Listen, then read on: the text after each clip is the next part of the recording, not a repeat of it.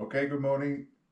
My name is Marty Carrick and my wife Julie, she is using a camera to film this. We're the authors of a book called Losing It, which outlines how we lost a total of 12 stones between us.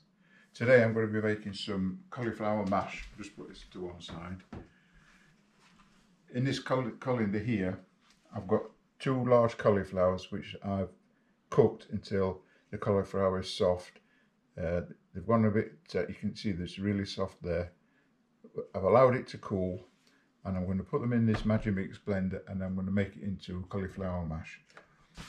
So I'll put it all in here. I've cut the cauliflower into florets, as you can see, little florets like that. So we just put it all into the blender or the Magimix like that. Just put it all in. Just get rid of that. Sorry about the noise.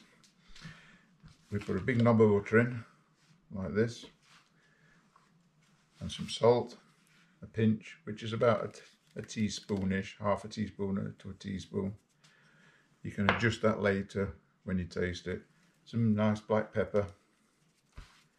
Then you put the lid on.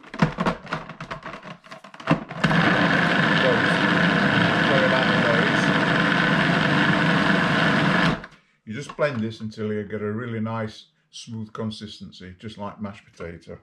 So I'll continue blending that until it's finished.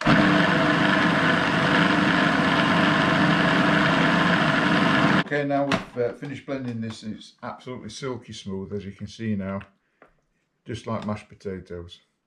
And what we do is we store this in these reusable boxes. We just put it into these boxes like this, and then we freeze them. We just put a little note onto the box there that says what it is and when it's frozen, and we can get these out and use them anytime we want.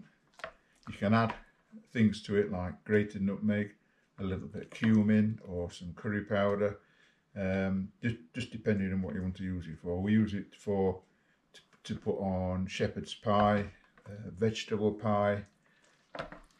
It's absolutely beautiful to make for champ, and that's where you add spring onions in it or some sautéed leeks, and it's absolutely lovely. You can add some cheese to it to make a cauliflower cheese mash, and all it is cooked cauliflower, butter, salt and pepper, and you can add whatever flavourings you like to it. And that's it. Thank you very much.